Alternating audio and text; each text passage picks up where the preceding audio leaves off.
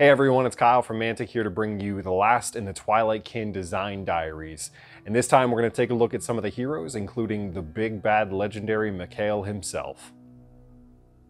When looking at the hero options, you obviously want to try to pair, design ideas that go with the units in the army. And that's why those other, videos and other concepts for the units that we had done were so important. But, the heroes themselves kind of have to stand out, and they become centerpiece models. They become really important figureheads for what the entire faction is going to look like.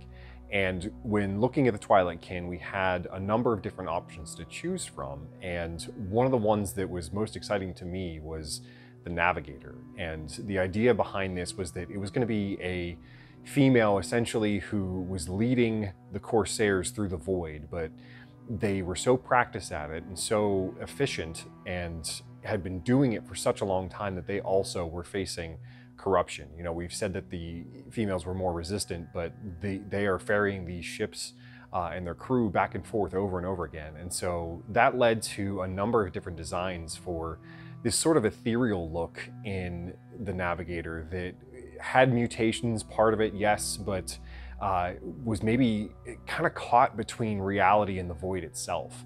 So we had these wonderful kind of ghostly sort of concepts for it, and we continued to push certain things. I remember talking to Dave about having, the banner on the back, this sort of flayed flesh look and sort of crawling out of the back and becoming, a place that you could put freehand on or otherwise. And the various flames and sort of motifs that were there were sort of invoking what something that was stuck in the void for such a long time would start to look like.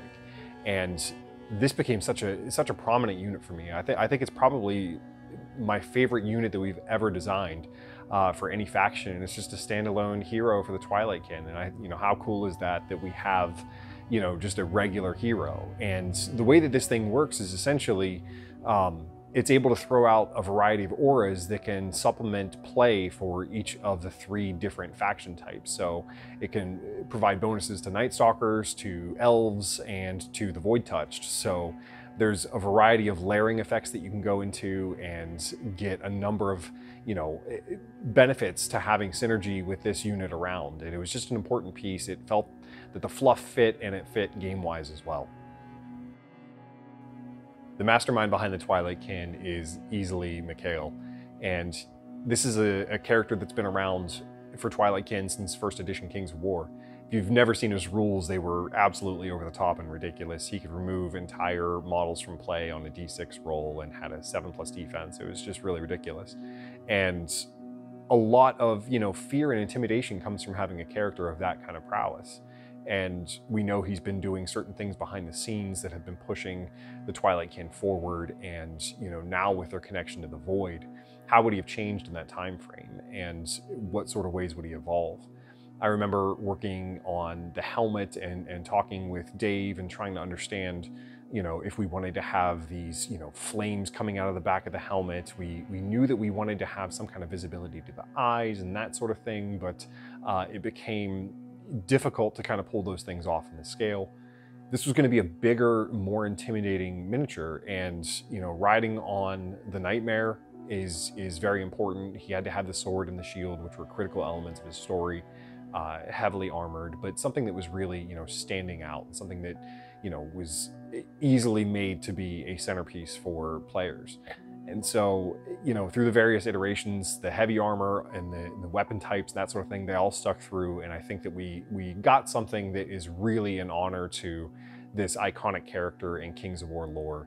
We sent it around to some of the best painters in the world, and we've gotten some wonderful results back. I know you guys have seen some of those, but I'm happy to share some more here. It's an incredible design piece, and I think that it's what really defines the Twilight Kin as a faction.